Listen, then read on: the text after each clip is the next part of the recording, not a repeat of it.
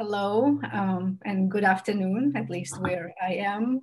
It is a great pleasure to welcome you to this event brought to you by the California Series in Public Anthropology and hosted by the Watson Institute of International and Public Affairs.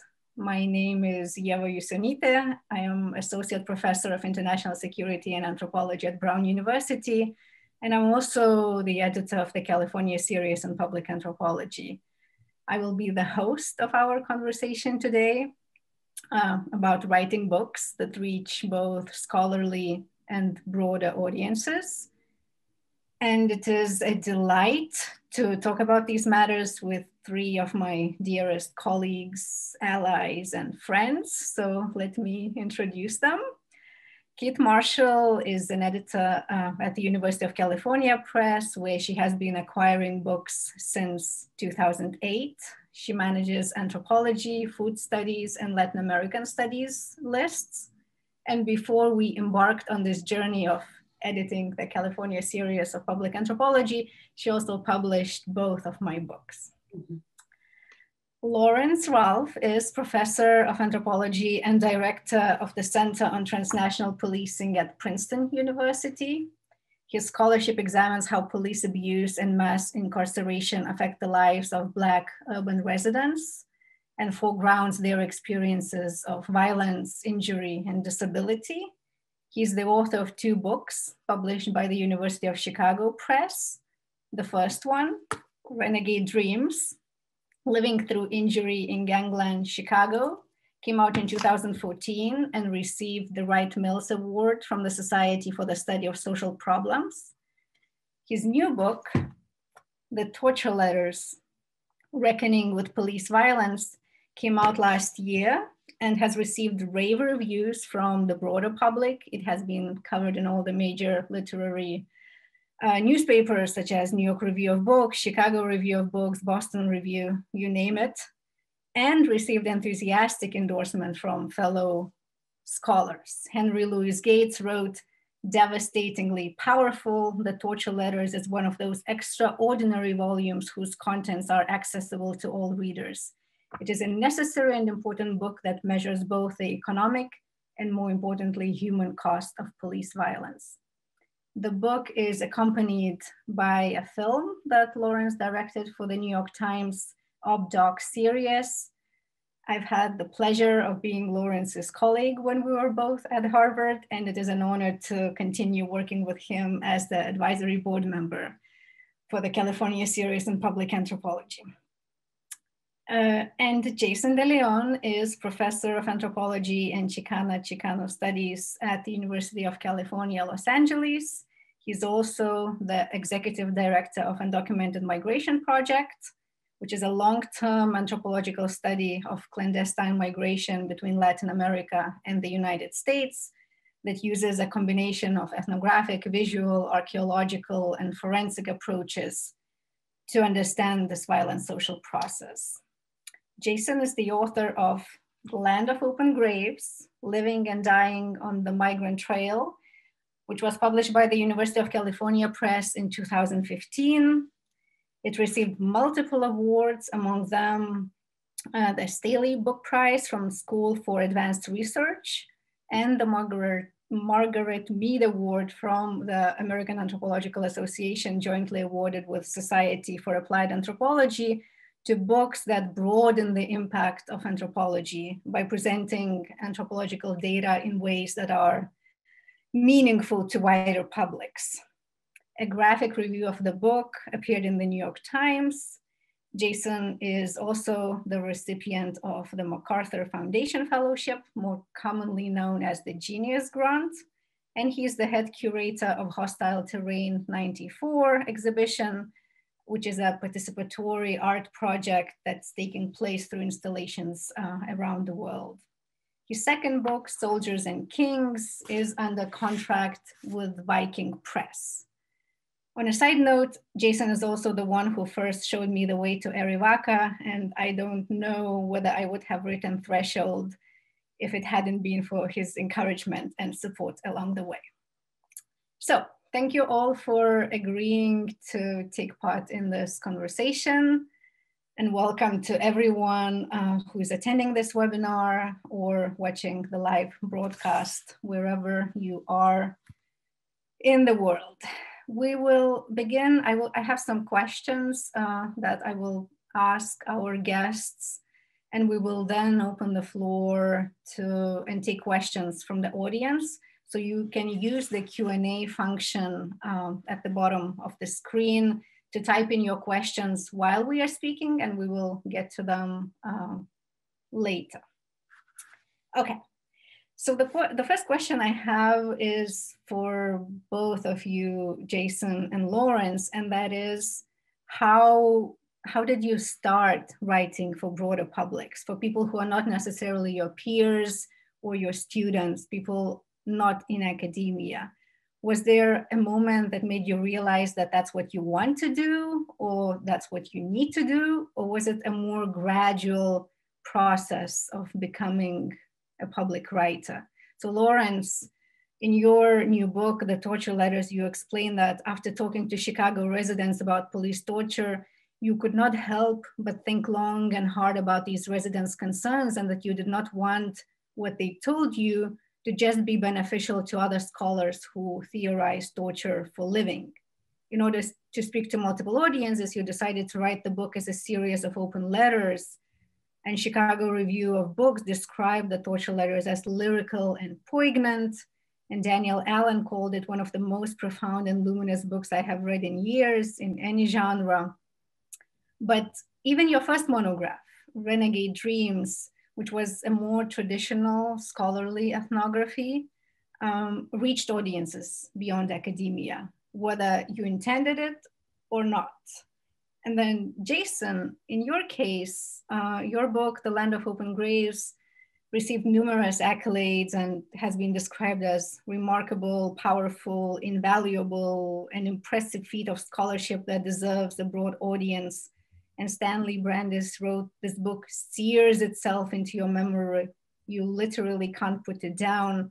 I read one interview where you said that it really didn't make sense if the only place people could see this work was in academic journals, but you also acknowledged that it hadn't been your plan all along, that when you began studying undocumented migration, you didn't set out with the goal of writing for the public at large.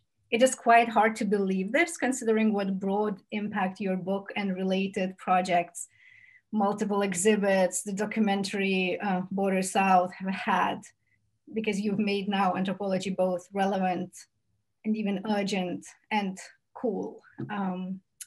So yeah, what have been your trajectories of becoming public scholars?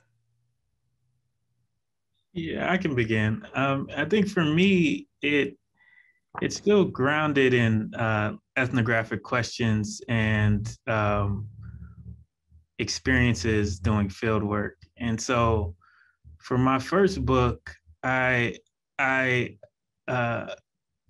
didn't necessarily know that I wanted to write for the public, but I knew that there were already a lot of people working in the space on the same problems that I was interested in. And so one of the first things that I do when I approach a field site is to think through, like, what are people already doing to address that social problem? And that social problem in my case was gang violence. And so there's a lot of churches working on that issue. There's nonprofits in the space. There's the criminal justice system, juvenile detention centers, jails, prisons. There's the gang itself.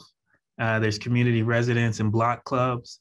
And so I started out just as an ethnographer trying to grapple with how to make what each of these groups purported as solutions, how to make that legible to each other.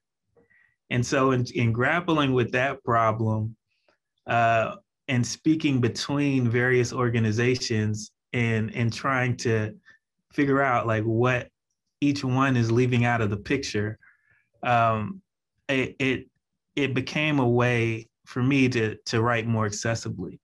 And so for the problem of gang violence, that's how I approached it, as a way, like as an intermediary, I feel like. For the torture letters, it was a bit different, because when I approached that problem of like how to write about torture and how to talk about police violence, when I asked residents, who do you want this work to address? Who do you feel like needs to hear your story? They didn't say scholars. That might seem like common sense, but when I did the work on gang violence, when I asked the same question, people did say scholars. They said, every time you write about this community, people write about it this way, and they write about us as dysfunctional. When you write it, you need to show this and that and this. But in this case, about police violence and police torture in particular, that wasn't the picture. The picture was, activists, write to the activist community, tell them to keep going, write to police departments and try to figure out how they allow this to happen, write to politicians. And so I took that seriously. And so I was trying to find a method and a way to write that honored what my interlocutors were telling me in the field. And that's how the idea for a series of letters emerged.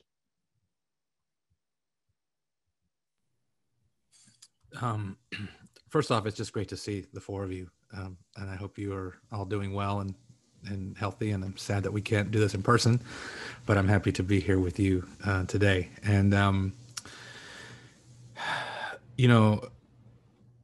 Laurence has, I think, was much, his approach to this was much more thought out than mine was. Mine just kind of happened on accident.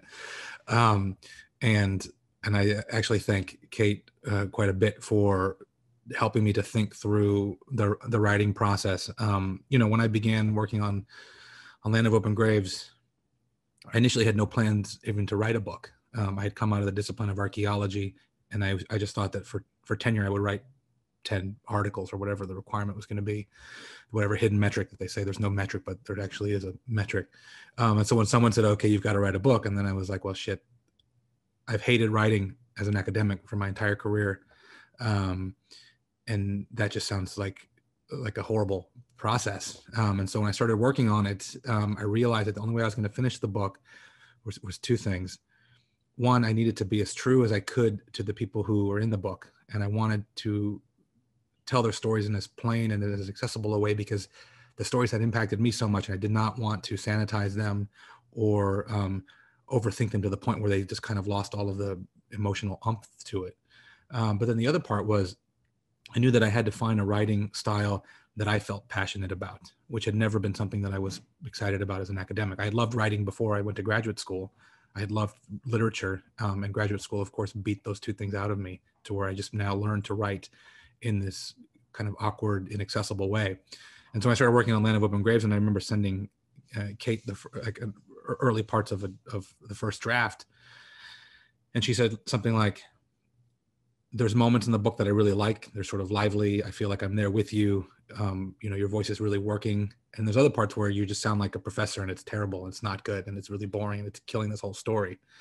And I knew that was the case. And so I had to go back in and try to figure out how could I massage these pieces that I knew were important, these analytical pieces, with my kind of emotional commitment to people and to the writing style. But I really don't think that book would be what it is if I hadn't had her holding my hand through so many parts of that, because I really was figuring it out kind of on the fly. And it wasn't until the book was done that I kind of realized what had actually happened. And then also it really just confirmed my commitment to writing. And then after that, there was kind of no looking back. Like now I found that there was this new approach that I could embrace that felt really good. And finally I was in love with writing again. And then after that, I just never wanted to look back. But a lot of it was, my clumsy attempts to kind of two different things, put them together, and then, seeing what worked and what didn't work. Well, that's so interesting. I'll give you the word, Kate, in just a second. Hearing you both talk, it seems that a lot of the writing for the public comes both trying to honor what people we work with, want, and maybe writing in a style that feels honest to them, that does justice to their stories, and also working with good editors. And when I reflect on my own trajectory, it's very clear to me that when I wrote my first book, I knew how to write for broader audiences because I had been a journalist, but I wrote the first book because I was on an autopilot. I knew I had to do it because I was on tenure track, and you do write a book because you need to get tenure. And two, I wanted some kind of tangible object material to give back to the people who gave me their stories, even though I was not sure they would read it, and they didn't. I wanted to show them, like, I took it seriously. Look, here, I wrote this. And it was very, very different with the second book, when I felt both the urge to write and the urge to publish. And political realities, I think, added pressure to it, of course. And I wanted to write not just for academic peers, of course, I wanted them to read it, but I wanted to write for everyone who was participating in these public debates about building the wall. And I wanted it to be read both by emergency responders and anthropologists alike, as well as friends who had nothing in common with either group. And I think Kate's advice was crucial for me along the way too, especially helping me to be comfortable with putting myself into the book, which I was very uncomfortable with, and I hesitated. And she helped me to write as both an anthropologist and a first responder, which I think helped. So that brings me to the question for you, Kate, and in your role as an editor for anthropology and Latin American studies, you've acquired and edited books that are both academic as well as crossover or academic trade. So when you talk to, or when you work with prospective authors, either at the stage where they just pitch you the idea, or they look at you, they already have a prospectus. So when you look at the manuscript, what is in there that tells you that it has the potential to reach outside of academia? What would be, that it would be appealing to broader? Yeah, that's a good question. You know, I guess I would say that I would start by saying that the vast majority of books I publish are works of scholarship that are primarily read by students and scholars. And some of them sell really well because they're used in the classroom, but they're not necessarily reaching that crossover audience. But, you know, publishers, booksellers, and especially in the university press world, we talk a lot about crossover books. And these categories that are sometimes described as academic trade or trade. And these tend to be books where the topic, you know, just speaks to a contemporary political moment or a major trend in public discourse, or perhaps they're authored by people who have large public platforms. So that could be a self-generated public platform on social media, but it might also be an author's affiliation with an institution. So for example, Jason had this affiliation with National Geographic, which was very useful for me when I was pitching the book to my marketing colleagues, because we were fairly certain that National Geographic would do something related to his book, as long as it wasn't written like a conventional monograph. And again, that's not knocking conventional monographs, which are, you know, the heart of the field. But, you know, I think the key things that I'm looking for as an editor, for anthropology, a big one is accessibility of the writing. You know,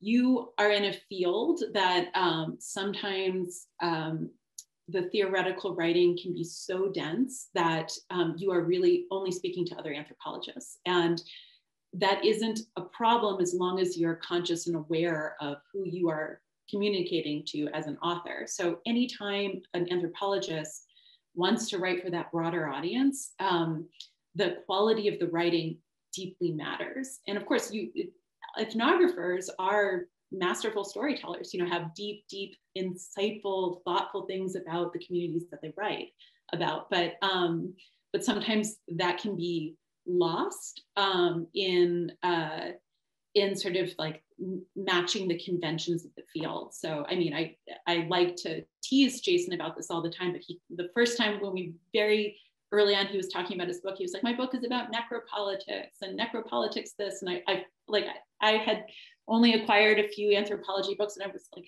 what is necropolitics? Like, I had to get out a dictionary, and I was like, I thought your book is about people dying on the border, you know? And like, so, you know, and I think it's really like leading with that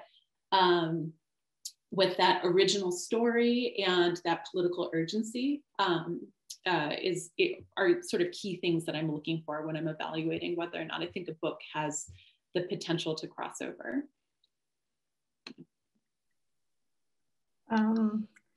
Thank you. And, you know, even putting together this conversation made me reflect on what I think when we are considering books especially for the California series in public anthropology, like what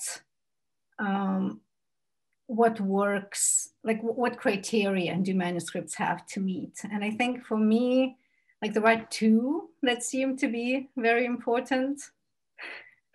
And one, it has to be well written. So I hear what you are saying with minimal jargon and theory. It's not that theory can't be there, but it has to be used sparingly, only when necessary, and not to demonstrate an author's erudition. And really the focus is on storytelling, or ethnography as storytelling. And second is that it has to say something about issues that are at the center of public debate. So it could be migration, affordable housing, education, environmental pollution, or it could be matters that are always already relevant to people. So like, how do we deal with end of life care or with death? So I think authors can make readers care about a lot of issues if they really want, and if they put that work in actually making those connections and showing why it's relevant, and revising the manuscript, especially when it's based on a dissertation. And I would say that, again, echoing what you said, Kate, that it's about what matters to the author and what the author wants to do with the book, and what they want the book to do. Who is it written for, and why is this book? And that's a difficult question, especially for junior scholars, because we went it both ways. We want the book to be for our colleagues who will evaluate us for our scholarly competence, and we want it for others. And it's not, having it both ways is not as easy as it sounds. So I want to go back to ask you, Jason and Laurence, what have been maybe the more difficult or the most difficult parts of writing public scholarship? Did you encounter any obstacles, whether they were internal, such as not necessarily knowing how to write for non-academic audiences, or whether those were external, such as institutional hurdles or pushback from senior colleagues? And how have you negotiated your positions as both academic anthropologists and public scholars? Sorry, I've got a small person in here doing various things. Hey, close the door, please. You know, I think for me, we talk about public anthropology now in this, I think, relatively positive way. That's not always been the case. I think when I began this work, and people would use phrases like public anthropology in reference to what I was doing, it wasn't in a good way. It was a slight. It was, you know, public anthropology means atheoretical, means you're dumbing it down. And I think that one of the things that the Trump administration has done for us is to remind people that we need experts who are accessible, because if not, the information that gets put out into the world is by a bunch of clowns. So I do think that we are in a better place for that now. There was a lot of pushback, I think, when I was writing the book from from colleagues, from institutional sorts of forces, where people were worried I wasn't going to get tenure, that I wasn't going to be intelligible to a review committee. And, you know, I like academia because I can do whatever I want, but I hate most of it most of the time. The structures, the forces, the pressure to do certain kinds of things, to reproduce itself. And so I was just like, whatever, it's fine. I want to do this book. This is the book I feel passionate about. If I get tenure, that's wonderful. If not, you know, I can look for another job. But I did not want to spend all this time working with these people who I was really committed to, and then produce something on the other end that I felt was disingenuous. And luckily, you know, things worked out. And I think for me now, sort of post tenure, I think one of my jobs is to not reproduce the system, but to find ways to provide an example for other ways of doing it, and to also to help my junior colleagues feel comfortable, to feel comfortable, you know, doing things that aren't necessarily traditional. And so it's a little bit of a challenge, I think. I mean, although now, you know, with tenure, I can do whatever I want for the most part, and I don't really think anymore about the evaluations of like my colleagues. I think, at least not with the book that I'm writing right now. I mean, I could care less about, you know, I'm writing for a public audience, because I think that there's enough stuff, you know, theoretically heavy stuff that you can read on these issues, that people can access through journal articles and that kind of stuff. But you know, I'm writing about issues that I think that the general public needs to know more about. And so I've just kind of, I don't even think about the academy at the moment, but that's like the benefit of, and the privilege that comes with tenure. But I do think it's very difficult for junior scholars right now to think about this, because people right now, I think, understand that they want to be accessible and they want to be read, and the work is so important that it should be, but they are up against, you know, people who are reviewing them who aren't into those issues, or who maybe are anti being accessible because they can't do it themselves, or just because they don't see value in it. So I do think it is a struggle that most folks are currently really dealing with. Yeah, I would echo a lot of what Jason just said. I think one of the major challenges is that we're not trained to write accessibly. We're not trained to write at all, really. You know, we're not trained to write inaccessibly either. It's just that that's what we read when we're in grad school. And so, you know, we have to teach ourselves how to write, and that becomes an extra challenge, an extra burden, because you still have to do everything else that you have to do, and then on top of that, you have to figure out a way to write accessibly. And so it's a constant, for me, writing is a constant, you know, education. It's a constant re-education that has to do with like reading a lot, and it also has to do with reading about writing, and it has to do with, you know, sometimes taking classes that have to do with writing. But, you know, I think the end goal is to be able to, for me, is to be able to translate experience better. And so what I like about Jason's work, Ieva's work, is that, you know, I think great ethnography, it matches the ethnographic context. And it's almost like a mirror of that ethnographic context.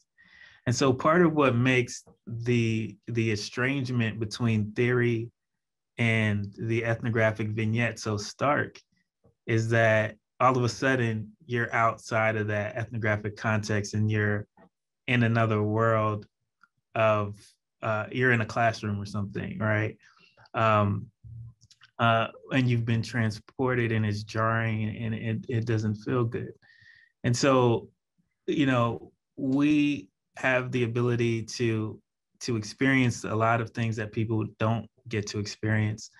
And we have to find some way to reflect that. And for me, each project then presents its own challenges, because now you're in a new ethnographic moment, and you have to find a new way to translate it. So, you know, even if something that you've learned in terms of the accessibility of writing worked in a particular context for a particular set of questions, that doesn't mean that it'll work again in the same way for the next project and the next set of questions. And so that's the kind of re-education. And so for me, when I was writing about torture, I was encountering the phenomenon that Jason was mentioning, in which to write about it theoretically sanitizes it, but then to try to write about it in a way that is felt and experienced can sensationalize it. And so therefore, how do you mediate that? You know, how do you do that without reproducing the spectacle of the thing? And again, for me, what it came down to was thinking very intentionally about audience and who I was writing to at any given moment, what I felt like they needed to know, what they knew already. And I think this is a kind of hidden part of the ethnographic that oftentimes we don't discuss in terms of writing. It's like, who are we writing to? Why do they need to know this thing? How are we in a position to articulate something from a unique vantage point that can have a pointed intervention? And maybe all of it can't be done in a book. Like maybe some of it has to be done in a podcast, you know, in an exhibit, in another medium, because you know, it's that precise sometimes about who we want to reach and why through what we're studying. You know, I just want to add, I think one of the things that I love about Laurence's work, especially, you know, the two books sort of back to back, I mean, it very much reminds me of someone like Neil Young, in that you have these records that come in a sequence that they build from what came before it, but they're also radically different from that in these really kind of creative ways. And I think that that's also really exciting in terms of thinking about public writing, is that you know, there is no formula for this, and when we try to follow these formulas, you know, you can really see it clearly that, like, you know, this is just someone's just is trying to plug this in, because they think this is what public writing looks like. But you know, the fact that every project is different and requires a different kind of way of thinking, we never hear that, right? We're told, like, this is how you write ethnography. People tell you that, and so, you know, as a student, we write that down and go, okay, I'm going to go and do this, and you know, it's all going to read like Argonauts of the Western Pacific kind of thing. But clearly not. I mean, every project throughout your career, I mean, as I'm working on a new project right now, it's a radically different project from the previous one and requires different kinds of thinking and writing about it. And I feel like we need to have that conversation early on with young writers, to say there's no one size fits all. You need to understand what's come before and all these different kinds of approaches, but then you need to figure out what is best for what you want to say in the world, and to be okay with, you know, with that experimentation, and for thinking about, you know, you don't have to keep repeating yourself, and actually you shouldn't. You should be trying to grow and push it in new directions, which is what I think Laurence has done really amazingly. I just want to make a plug, because Laurence mentioned this, but one thing as an editor that I'm constantly imploring authors to do when you want to reach a broader public is to, you know, or even just revise a dissertation, is to spend a lot of time reading books that you love, that books that impacted you. Read fiction, read creative nonfiction, because I think, again, just graduate school doesn't train you necessarily to write at the level that of where you want to be, if the goal is to reach that audience beyond other anthropologists. And actually, I wanted to ask you, Kate, from your perspective as an editor, what, in addition to writing clearly, what have been perhaps some of the difficulties that you encounter when working with academic authors who want to write public scholarship? Do you need to encourage them to be more creative, or are they already very creative when they come in and you need to, like, help them find the form of the book? Yeah.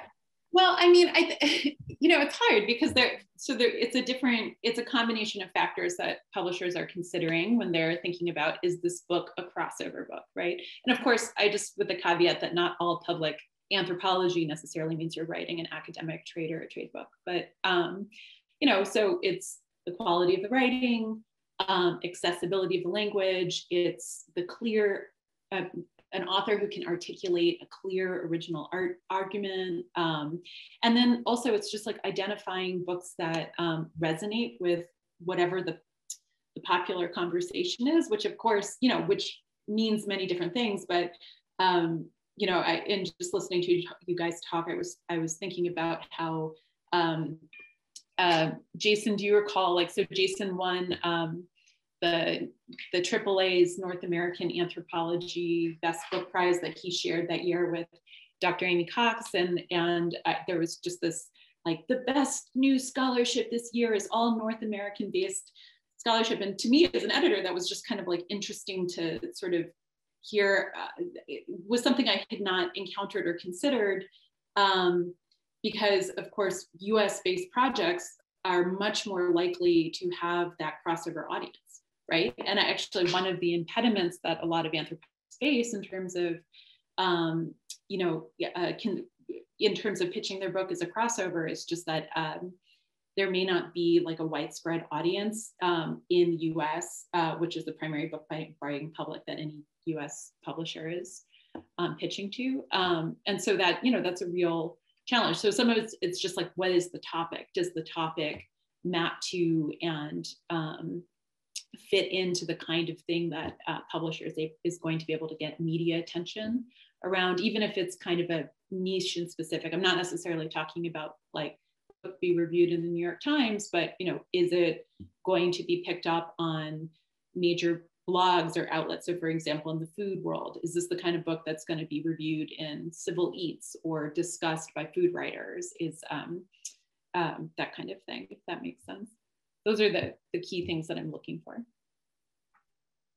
And I see we have more and more questions coming in, so we will start answering them in just a minute. I want to ask one last question while I have the opportunity, and that is, what, like, if you could give very concise tips, what would be those more important pieces of advice for academic anthropologists, whether they're junior or senior, who are considering writing a scholarly book that they want to reach the public at large? What would be your, like, several either do's or don'ts?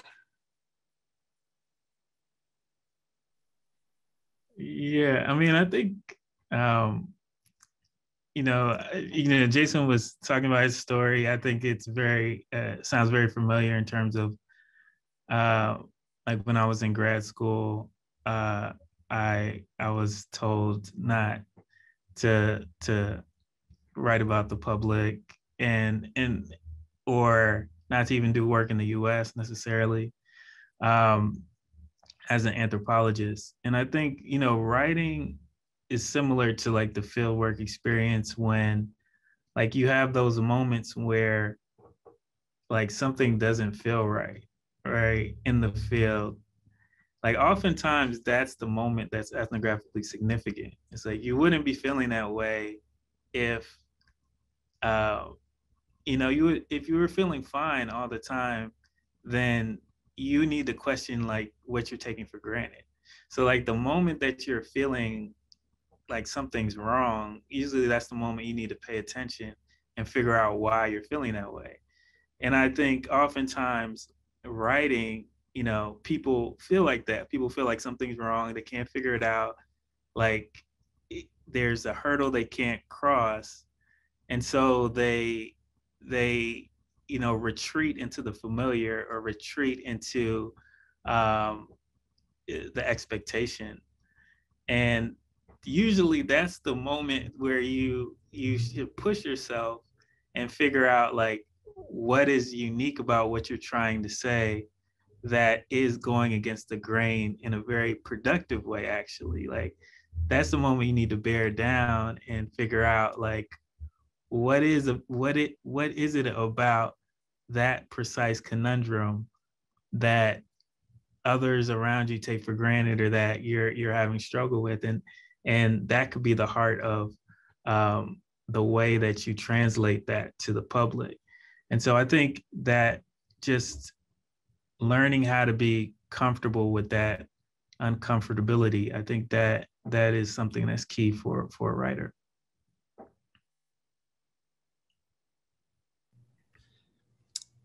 I completely agree. And I would just add like some basic things too. Read. And by read, not ethnographies, actually read good things. I'm just kidding. But, get out of I think just embracing other types of writing, literary nonfiction, fiction, screenplay, whatever it is. But I think, poetry, I think exposing yourself to good writing is really crucial. And for me, like 80% of my writing is laying in bed reading when I can't get through a sentence. I just find that really, really helps. It also, sets a good example for me. Also, it gives me inspiration for ways to experiment.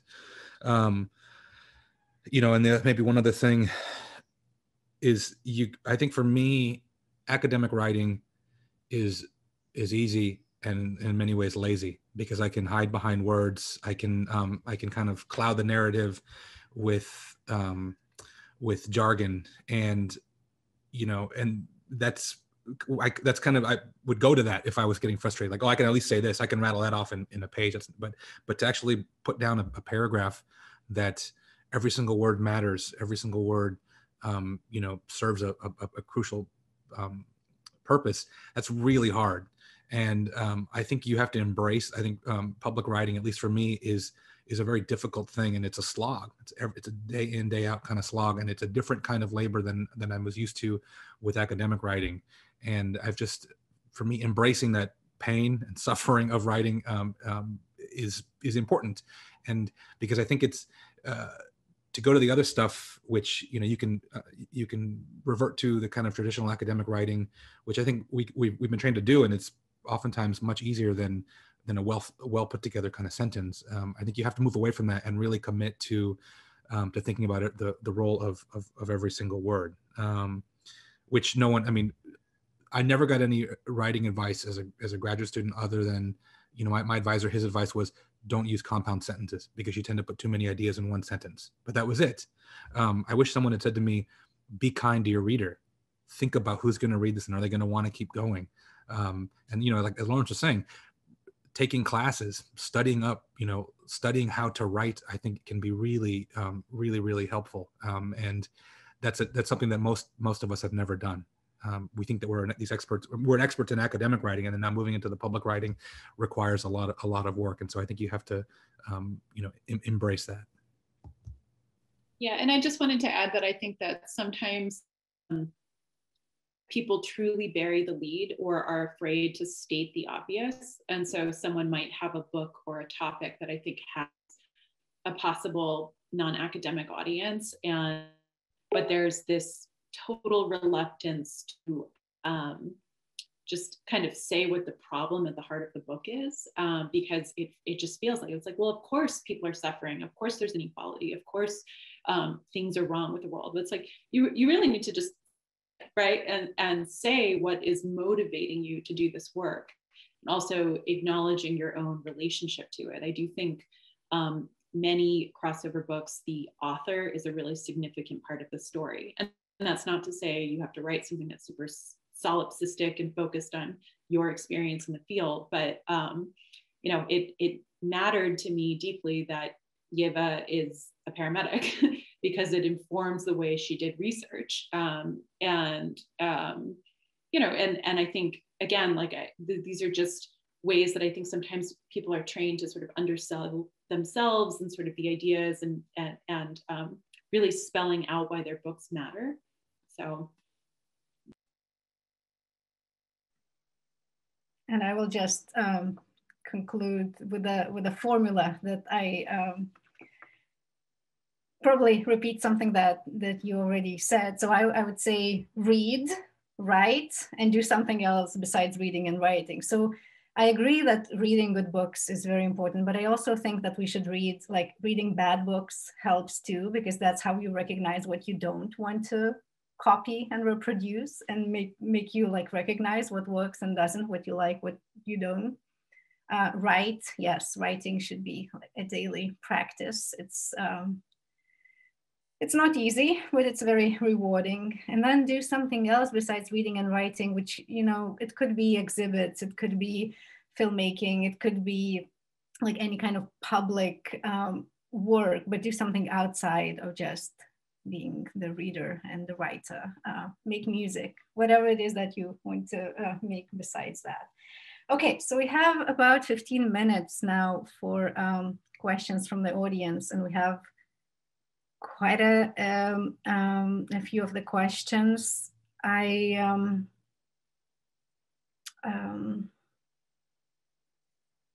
think we can start with one that I already see a couple of people repeated. So both Anna Vasilache asked, should writing public anthropology become a trend in a good way, and what is needed to do that? And somewhat similarly and more complexly, perhaps, Nancy Khalil expressed a concern that there is this sort of polarization between work that's academic and work that is public, and perhaps we are recreating this binary by saying that, these are like despite or resisting academic expectations. So how does work like Laurence's and Jason's become the norm instead of our framing it as marginal to it? What do you think about that?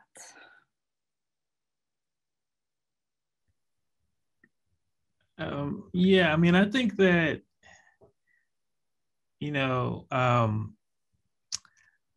I think it has to do with how we also talk about the stakes of our research and the stakes of our projects, right? And so, and being clear about our audiences and their different expectations. And what I mean is that, like, for when I was writing the torture letters, like where the field is in its conceptualization of torture is very different from what I was experiencing in the field, right? And so there's all this, literature about evidence and witnessing, and that can get very complicated and esoteric. But when I was doing the research, I kept having the need to explain that, I believe that no one ever deserves to be tortured, no matter what they've done, right? And that was seemingly a simple thing, but I think, as Kate said, like that was something that I was taking for granted, and that if I was writing an academic article, I wouldn't feel the need to say. But yet, when I was gauging where the field was, where my interlocutors were, I kept having to assert this because they kept showing me that they didn't think that that was true. So, so then the premise that no one should ever be tortured became the heart of the book, where for an academic audience, it wasn't. But I think in explaining that complicated terrain, it is of interest to other theorists, and the way and the assumptions that we take, and the need for ethnography, and the role of ethnography, and the importance of ethnography for what we take for granted. So I think that the questions are right in the sense that there isn't necessarily this stark divide where it's either or, but I think that, why writing for a wider public means that we're it's almost, I think, as Jason was explaining, it can be harder in a way because you're writing for the least common denominator in a way. Like you're writing in a way that everybody can understand. And I think that's the difference, rather than taking for granted that some people already know and some people are already on board with where you are in terms of your argument. And, just to follow up, I do think, we have created this binary between, and I always say, people call me, say I'm a public anthropologist, and then I always want to ask them like what it is that they do. What is the opposite of a public anthropology? And I think when you frame it like that, it doesn't sound very good, right? Like I do private anthropology, or I do this like inaccessible kind of anthropology.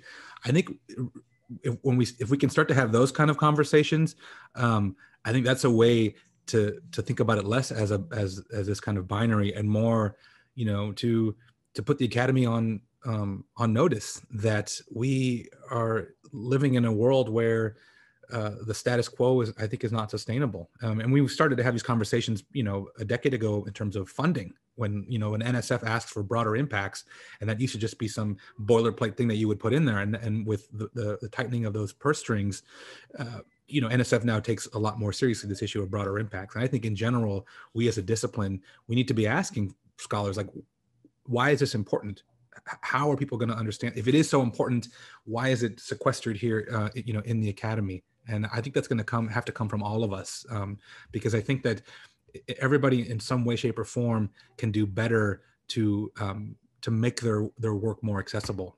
And I think those who don't want to do that, we should ask them then, well, why are you even doing it? Why are you trying to be inaccessible? Why are you trying to, if you're committed to the creation of knowledge, why are you making this knowledge so difficult to get at? And I think perhaps that's a way to start having these conversations beyond these sort of simplistic binaries. But that's a long-term project, and it's a lot of work. But I am hopeful, and I think that we have seen over the last 5 to 10 years that the discipline is moving in this new direction, and books are coming out, and people are producing scholarship that is more understandable, more relevant, and also maybe just better at storytelling. I mean, because there are things that I'm interested in anthropologically speaking, but I can't get through the books because they're so dense, or because they're just, they're not working hard to explain these ideas to someone who is not, living immediately kind of in that research sphere. And so I think we all need to do better on that. And we need to encourage our students to be thinking about these things from the very beginning, and setting this kind of example of, the public stuff shouldn't be tacked on at the end. If you are committed to doing public anthropology, it should be something that is built into the ground floor of the work that you're doing. And, that's something that I work with my graduate students now. It's things that I try to do in terms of mentorship with junior scholars and junior colleagues. But that's something that we have to do in a bunch of different ways. And the public work doesn't have to be the book. That's the other thing that I would just throw, like not everyone, I think, has to turn their monograph into something that is for general audiences. I mean, but yet you can successfully be a person who uses the toolkit or expertise or knowledge to pitch op-eds, speak publicly. I think that, this conversation is about writing books for the public, but I do think that is a skill set that not everyone has, or not everyone is in a position where, for professional reasons, they can write that book that they want to, or so I do think like we can think more broadly about how to translate the key ideas and interventions of anthropology for as broad an audience as possible. Well, and just to add, like, we're starting, the universities are now requiring people to write these DEI statements, and I think, and they're taking them, I think a lot of places are taking them seriously. I think we need to do the same thing about, accessibility of the work. And like, as you said, it doesn't have to be the book, but, what are the ways in which you are trying to disseminate your scholarship to a general public? One of the questions was, do you think there's a space for public anthropology in journal articles? And I do think the answer is yes, depending on where you're placing the article, right? So it could be an op-ed, it could be something in a venue like Sapiens, right? Or other outlets that are speaking. The Conversation is a big place where I discover scholars and authors, and people are translating big ideas from their books for a broader public. The Conversation gets syndicated and picked up by other media outlets. So I do think, yes, article writing can be a space for some of that work. Kate, you were going to answer this question about the review process for crossover books. So peer review is the same. I often will let a reviewer know if I think a book, who I think the audience for the book is, and our form, asks for the author to weigh in. It's almost never an issue for academic trade books. For commercial trade books, sometimes there is pushback where you get peer reviewers who will say, this book is wonderful and I don't recommend advising it, but it has no theory, and so like I see that kind of frequently. So sometimes what I would do in those situations is I might tap a professional writer and not an anthropologist to be a second or third peer reviewer. And I imagine it's more or less the same at other presses. Okay, thank you. There are some questions about writing. I'll specifically cite the question from Jana Steinova to all the participants. How do you decide to a degree to write yourself into your project, especially when your background is different from the context that you are studying? Any thoughts on that? Yeah, I mean, I think that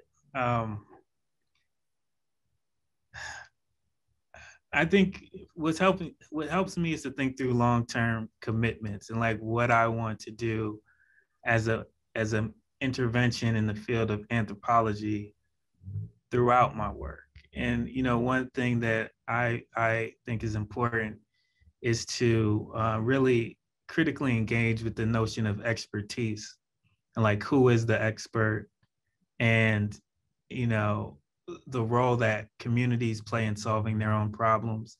And so these are kind of long-term issues that I grapple with. And so it informs the when I show up and where I show up in the text. And oftentimes when I show up, it's to like subvert this idea that the anthropologist has all the knowledge or something like that. So I'm like talking about the ways that people are making fun of me in the field, or talking about what I don't know and why I don't know it, or talking about, when people, raise questions about my authority or expertise for various reasons. So I think that again is connected to one's argument and to what you ultimately want to say. And the last thing I'll say about that is that oftentimes the reason why we don't show up is because of this fiction of objectivity, this idea that, we're almost like omnipotent and we know all and we can just sit back and observe and explain. And so what is that distance doing? I think oftentimes that distance is masking a fear of vulnerability. Like you don't want to be vulnerable as an author. You're worried about, you have an anxiety about not feeling like, or showing that you're not smart, or you have the anxiety about not showing that you mastered this field, or it's a question of authority. And so, I think we have to constantly ask ourselves, why don't we feel comfortable showing up? If in fact we were collecting the data, we were there all the time, what are the moments where we want to hide? What are the moments where we feel comfortable showing up? And I think oftentimes for me, I invert those moments where I feel like most anthropologists would recede. Those are precisely the moments where I make myself present in order to kind of switch the trope of the expert in the field. 100% agree. I show up in my writing when I'm the most nervous, stressed out, when I've screwed something up, when I'm working through an issue and I don't know the answer. I want people to know that I'm struggling with these things, because and part of that was my reaction to reading ethnographies, especially ethnographies about communities of color written by basically white people who would come across as these, you know, experts, or the kind of voice of God explaining kind of what's going on. And my question would always be, well, do people like you? Are you awkward in the situation? Are you like, how come you never seem to fuck up? Because I fuck up all the time, and you've got it all kind of figured out. And you know, in the very beginning, I was very nervous about representing other people, even if you know, we might have come from similar backgrounds or had some things in common. I was still sitting from this place of privilege and felt awkward about that, and wanted that awkwardness to be there so that the reader could know that what you're learning about is not just someone else's experience, but you're learning about someone else's experiences mediated through my experience with them and through the things that I'm witnessing. And it's important for you to understand that you're getting it all filtered through me, and I don't have it figured out. But I also think about my role as the occasional narrator, or the person who brings context or analysis to explain something that might seem foreign or seemingly shocking, and I want to make it more familiar. And I think a way to think about this is helpful for me, is to think about, okay, here's my narrative, these are my characters.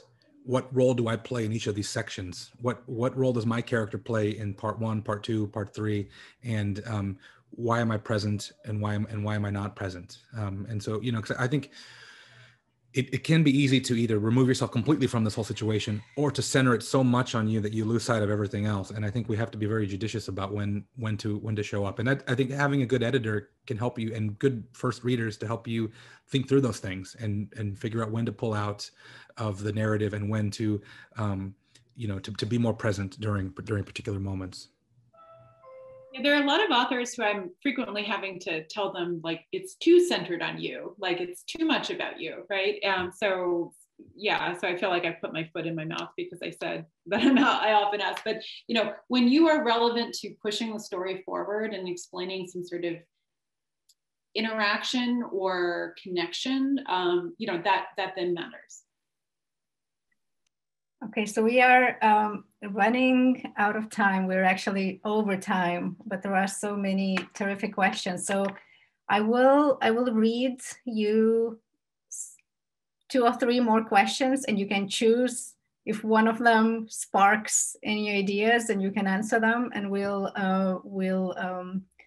end after that. So one question is from Marielle Grushko, which I think is very important. And that's, do you have any advice for those of us working outside the US, how to make, you know, US audiences interested in things that are happening outside of the US? Say hi. The other question is, how should anthropology graduate students in the early years begin to incorporate public writing in their projects? And the third one is, what if we research things that we do not agree on, we are not engaged in? How does public anthropology and writing publicly could look like when you're working with groups that whose practices you are not advocating for? So any thoughts on any of these issues?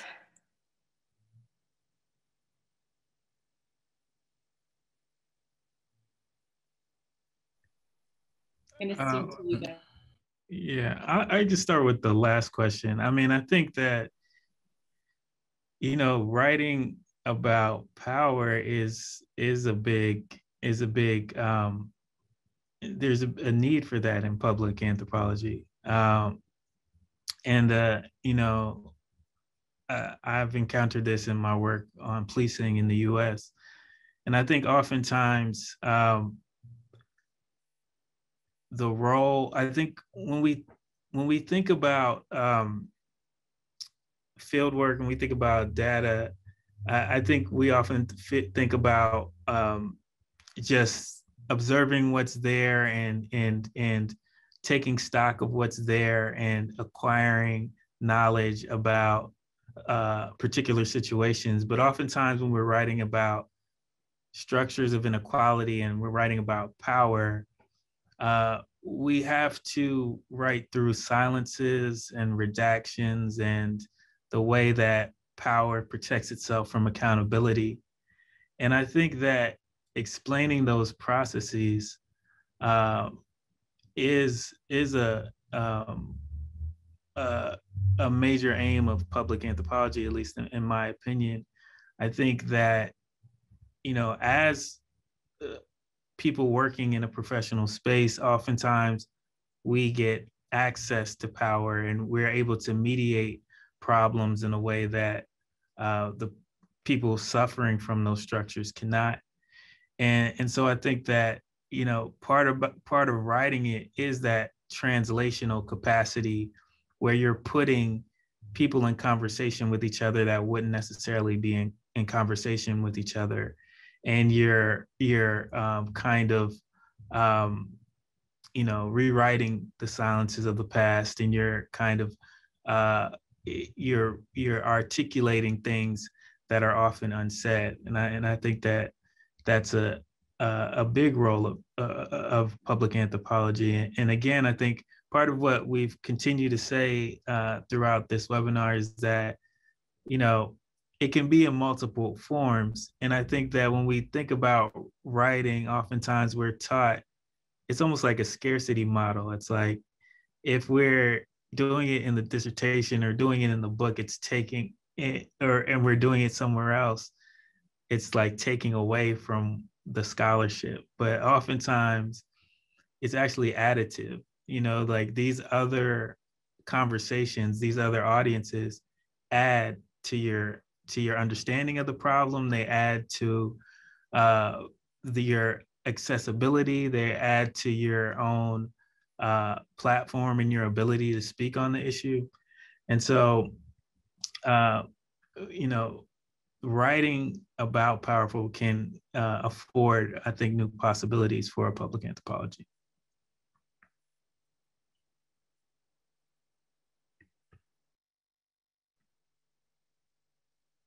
And it is also like a short follow-up. I think it is not the same to, like, the way I see it, public anthropology is not the same as activist anthropology or anthropology of advocacy. So when we are working with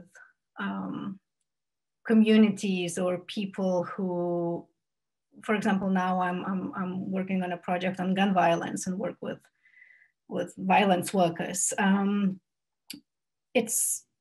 You're still writing for the public because you want people to understand the social situation and show people's experiences through storytelling. It doesn't mean that you are advocating on their behalf in any way or form. I feel these are two different intentions.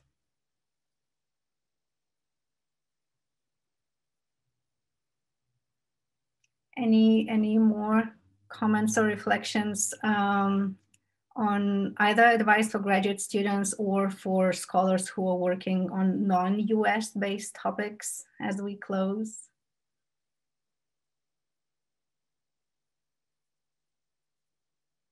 I would just say that there's nothing wrong with working on a non-US topic. And of course, most anthropology is not US based. So, you know, and I, again, like just, I wanted to loop back and say that I think something is, you can be writing for, you can do public anthropology without writing a book for a commercial audience or a general audience.